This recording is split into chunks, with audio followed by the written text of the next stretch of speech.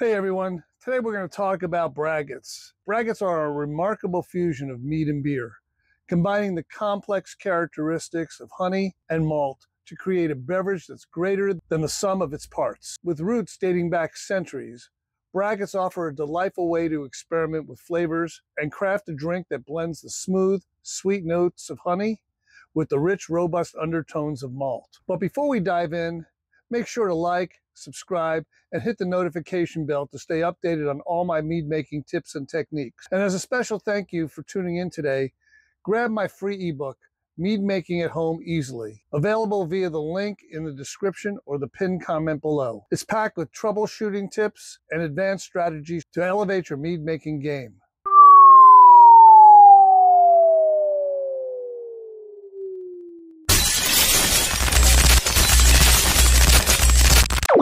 There are two main methods to create braggots, each offering its own set of advantages. Simultaneous fermentation. In this method, you ferment the honey and the malt together from the start, using beer wort as a base instead of water to dilute the honey. This approach melts the flavors of malt and honey right from the beginning, resulting in a more cohesive profile. Then there's sequential fermentation. Here's where you ferment the beer and the mead separately, then blend them together afterwards.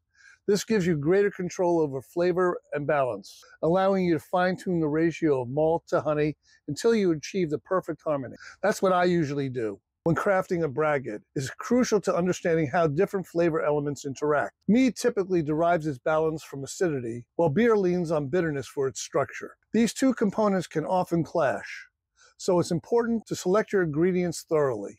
For instance, sour beers work exceptionally well in braggots, as their natural tartness aligns with the honey's acidity, creating a smooth and complementary taste. While it's possible to use hoppy beers, balancing the bitterness from hops and the honey sweetness requires precision and experience. The goal is to have a finished product where neither acidity nor bitterness overpowers each other. When conceptualizing a braggot, imagine a spectrum where one end represents beers with subtle honey notes, and the other side is meads with slight malt presence. Honey beers. These are more beer-like, where malt is the dominant flavor with hints of honey. While enjoyable, they don't fully capture the essence of a true braggot. Traditional braggots, these should highlight the honey as well as the primary flavor, with malt providing a background complexity. Achieving this balance is essential for a braggot that truly showcases what makes this hybrid style unique. Choosing the right honey and malt is the key to a great braggot. For a honey-forward braggot,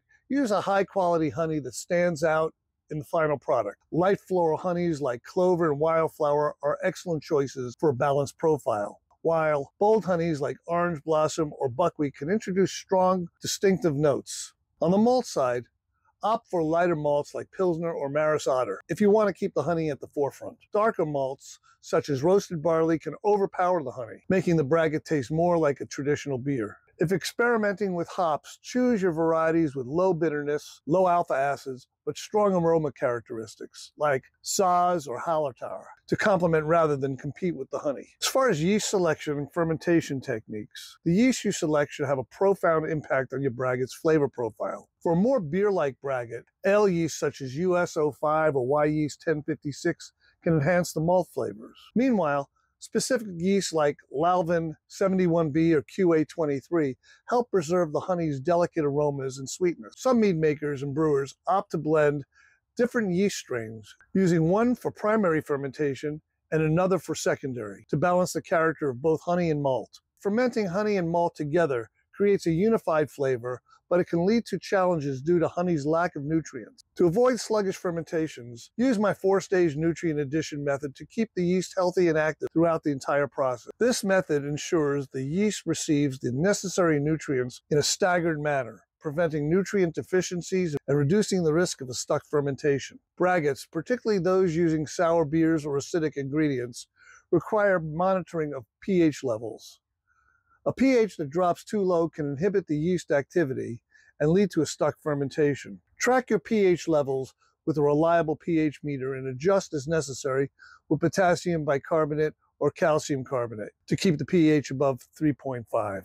As with all meads, braggots benefit from extended aging. Allow your braggot to mature for several months to a year to let the flavors meld and develop. This aging process softens any harsh edges and results in a smoother, more refined beverage. Prior to bottling, ensure your braggot is clear and sediment-free by using fining agents like bentonite or employing a cold crash method. Some common braggot issues are stuck fermentation. Due to honey's low nutrient profile, braggots are prone to sluggish and stuck fermentation. Ensure you use a robust nutrient regimen and monitor the fermentation closely. If your braggot ends up too malt forward, blend it with a lighter mead or add additional honey after stabilizing to bring the sweetness back into focus. If the braggot tastes too sharp or bitter, back sweetening with honey or using non-fermentable sweeteners like lactose can help balance the profile.